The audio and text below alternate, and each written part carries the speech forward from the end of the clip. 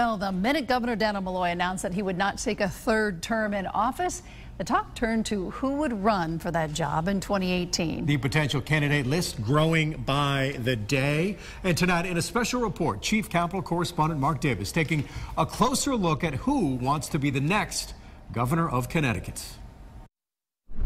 Today, 53-year-old Kevin Lembo of Guilford, the state controller who has bucked the Malloy administration on business incentives and budget issues over the past 6 years, became the latest Democrat in the race to replace him.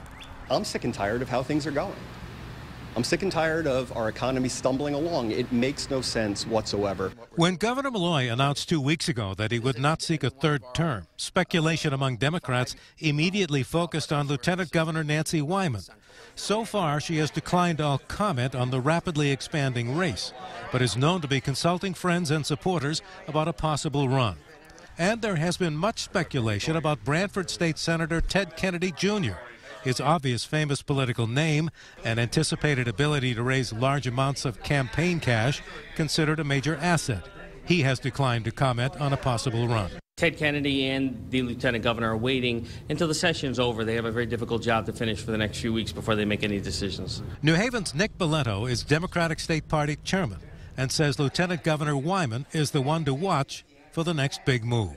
I think the lieutenant governor is obviously the most popular candidate we have as a Democrat in the state of Connecticut, and I think people are going to wait and see what she does as they make their decisions. Besides Lembo, Middletown Mayor Dan Drew, former Consumer Protection Commissioner Jonathan Harris, and former federal prosecutor Chris Matty have officially announced.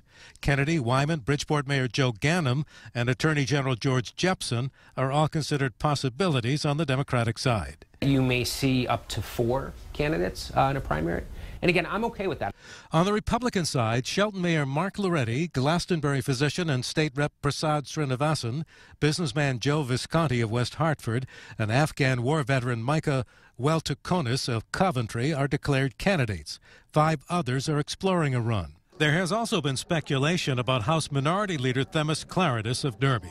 Republican State Party Chairman J.R. Romano says he expects more candidates, but whoever gets the nomination, his push will be the same one that won the Republicans so many legislative seats last fall. It's not just Dan Malloy, and what we're going to run on is the facts. And the fact is Democrats in their entirety have failed the state.